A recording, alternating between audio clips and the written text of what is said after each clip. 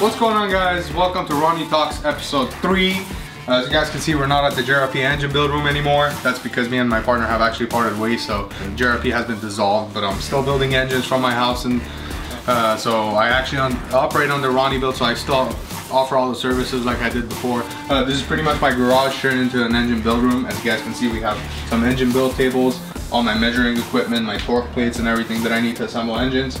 On top of that, we have a porting station over here, so we still offer full in-house porting, engine building, tuning, diagnosis, all that stuff. I've actually teamed up with Sheepy Race as well, so I'm tuning for them on the weekends. So if you guys want a dyno tune, you can hit up Sheepy Race. I also have a garage about 2 streets down from here that I do all the mechanical work if I need to take engines out and stuff like that. So I still offer everything that I used to whenever I was at JRP. And today I really wanted to talk about this new engine room, which you guys will get a glimpse of shortly when my good friend Saul, takes the shots. But aside from that, I wanted to talk about this 4B11 block and how it's different from the 4g63 stuff that you guys are used to seeing on the videos and Instagram and stuff like that. And I would say the biggest difference is that this is an aluminum block. Now what we do is we actually remove the factory cylinder liners and we put these wet LA sleeve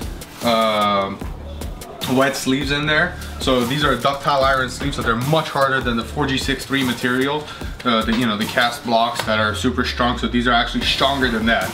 And what we do is, obviously, this gets CNC cut, and we take the factory liners, we completely remove them. These get press fit in there, and before this gets press fit, we deck the block, and then we install the sleeves. And when we do that, what happens is it actually protrudes about 2 to 3 thousandths. So what that does is it actually acts like a glorified O-ring. So it basically makes a better seal on the head gasket itself around the combustion chamber. That's pretty much the biggest difference from a 4g63. The other difference is the 4B11 has 4-bolt main caps. The 4g63 has 2-bolt main girdle. So it's a girdle that ties everything together, which is very strong to begin with, but the 4B11 stuff is, I would say, just as strong. It's just not tied together, but it is a 4-bolt, and these actually get torqued down quite a bit more. On top of that, what we do on every single block that we do is we actually make sure that the main bore alignment is perfect. We actually align hone them most of the time with the JRP main stuff to make sure they're a true perfect circle and they're all straight. So whenever you put the crankshaft in there, it just moves in and out freely, so you don't have any steps between main tunnels. And what that helps with also is bearing clearance. You don't get variations from tunnel to tunnel. It's very little if you get any. Aside from that, we're still using the Carrillo Pro Etch beams as of right now.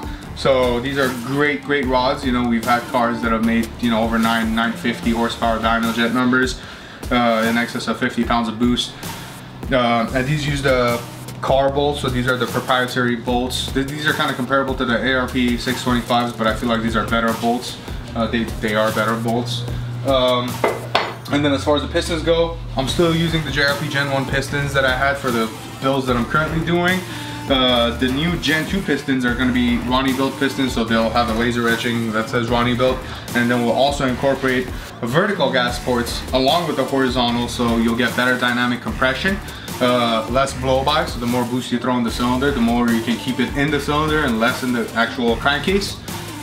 So another thing that we've incorporated into these pistons, the Gen 2 pistons, is we've moved from the Mpr Ring Packs, which are great ring packs to begin with, but this was a great addition and has a lot of benefits, and I'll explain shortly. But basically we've moved from the Mpr stuff to the Total Seal Ring Packs, and one major advantage is that the top ring, we've actually moved to a Total Seal AP proprietary top steel ring, which is about 0.2 millimeters thicker. And the biggest advantage of that is because it is thicker, it actually dissipates heat in the cylinder better, and also the expansion rate is less, so the rings are less likely to butt ends.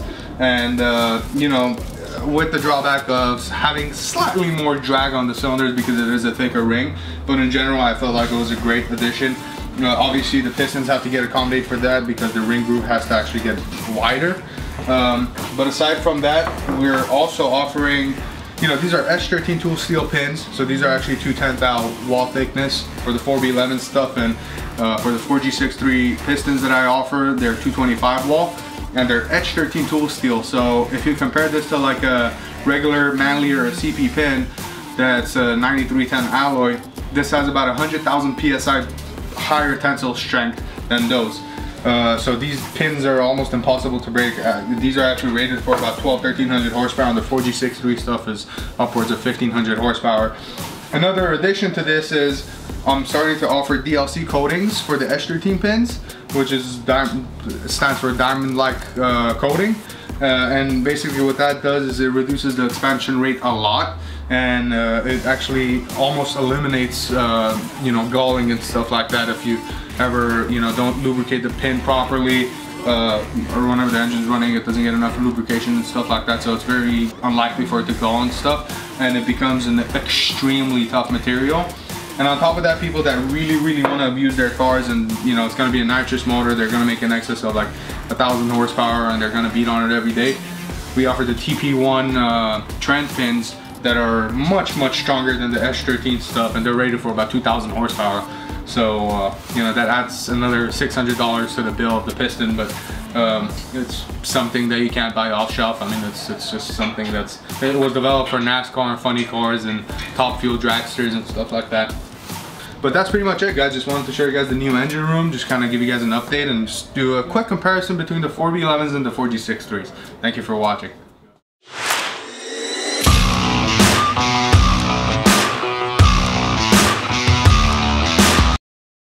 And 1, 2, and 3. What's going on, guys? Roni